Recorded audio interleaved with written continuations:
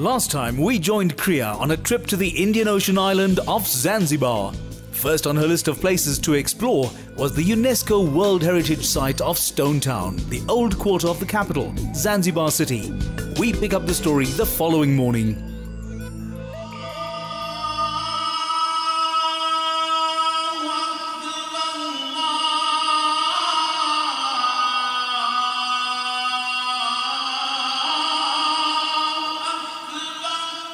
The majority of the island's population is Muslim, with Christians and Hindus forming tiny minorities. With the early morning offering a gentle light, Kriya was up and about looking for pictures of life on the beachfront. Day 2 in Zanzibar, and it's been an absolutely amazing experience so far. I've seen such magical things. As you can see, it's a beautiful morning and the locals are already out and active, which means I'm missing out on a day. Let's get cracking. From a high enough vantage point, you can view Stone Town from one end to the other. And there are around 1,700 buildings crammed into the area. From what I found on the UNESCO site, Stone Town doesn't cover a very large area. About 100 hectares in fact. It's about the same size as some South African suburbs. The only difference is the roads are narrow and windy, which means it's really easy to get lost. I guess I'll just have to follow my nose. Most of the stalls stock items for the domestic market and trinkets aimed at tourists. But it was the local art that caught Kriya's eye. The colourful mix of styles and subjects was characteristically Zanzibari, drawing on inspiration from Islamic art, Makonde carving, Tintinga painting and even henna body art motifs. It's still quite early in the morning, but as you can see, the city's starting to wake up a bit. And the nice thing about that is I can smell some really good food, and I'm hungry. Jambo, can I have one chapati, please? Zanzibari cuisine is very much a fusion affair, with a mix of culinary traditions brought to the island from the mainland, Arabia, Persia, China, Europe, and of course India. Many ethnic dishes have been adapted to suit local ingredients and tastes. But Kriya's snack looked and smelled as tasty as any she had enjoyed in Mumbai or Durban. I'm ready for breakfast. Oh, hot.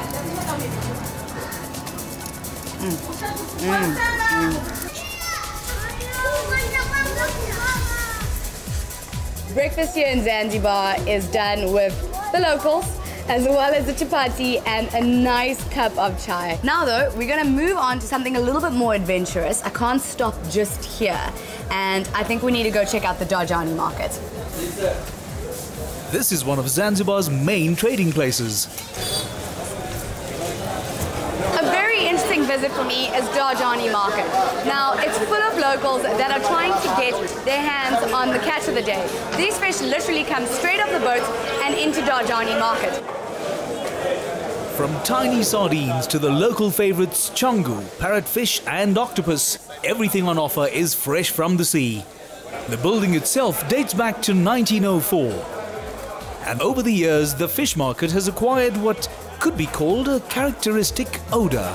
But I think I need to give my nose a little bit of a break, well at least from the fish, and go check out the fruit and veg market. If you're not a local, the Darjani market can be a bit of a culture shock and a sensory overload. But the produce is fresh and delicious.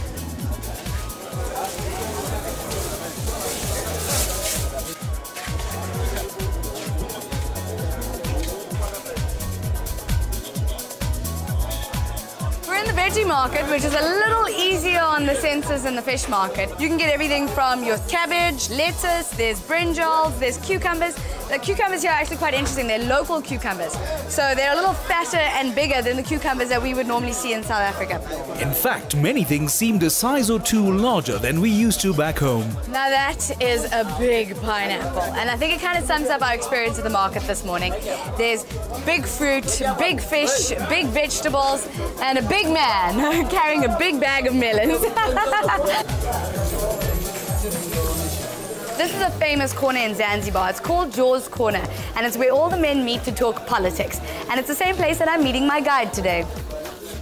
Hi, how are you? Hi, fine. How are you? Tell me a little bit more about Jaws Corner. This is the very famous place in Stone Town where people are meeting here and talks about everything, politics, football, religions, and so on. And it's the right place where you can come in here because it's quite busy. People are playing some dominoes, having some coffee, and sometimes watching football in this area here. I think now we need to hit the rest of Stone Town. Thanks very much indeed, because there are a lot of things to do. Although the main branch of Islam in Zanzibar is Ibadi, this mosque has Sunni origins. This is a Malindi mosque, and it's one of our biggest mosques in Zanzibar town. And also, it's the oldest one, because from early 18th century. And it's the mosque that we can use for praying Ijuma. As you know, the Muslims are praying 5 times a day, but still on Friday, that's a big prayer for them. And they can do this mosque as well. During the times of the sultans, Hindu traders were welcomed to the island, and their descendants can still be found among the small but vibrant community today. So this is the biggest Hindu temple in Stone Town. There are about 3 Hindu temples in Stone Towns.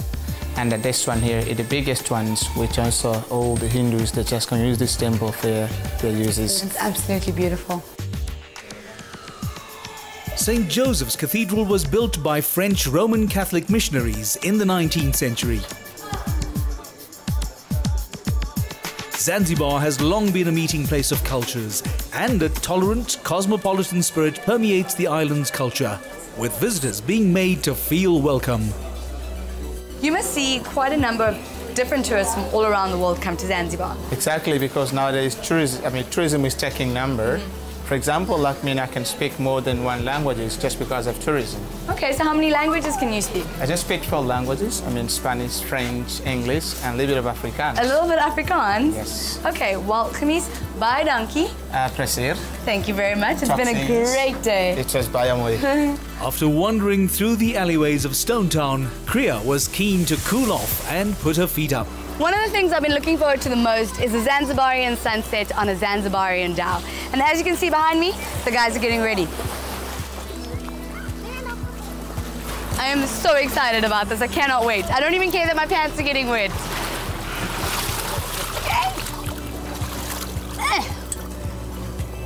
There we go. Don't hit your head.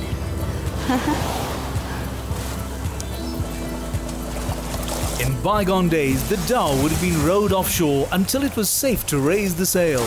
But even the buzz of the outboard couldn't distract Kriya from the romance of the moment and the view of Stone Town spreading along the shore.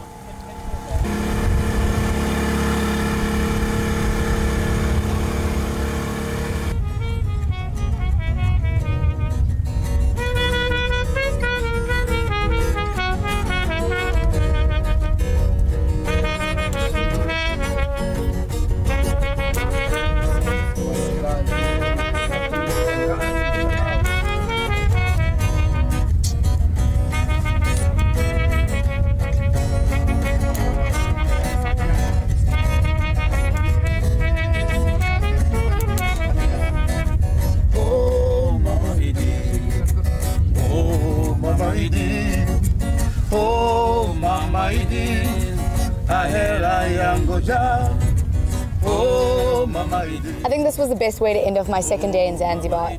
It's been an experience. I think seeing the market this morning was something new and something different, and then going through Stone Town and then ending it off this way, perfect. Sheer perfection is what I say. Kriya gave Stone Town a 5-star rating for its fascinating heritage, tasty street food and laid-back friendliness. And we'll be seeing a lot more of this amazing destination in the weeks to come.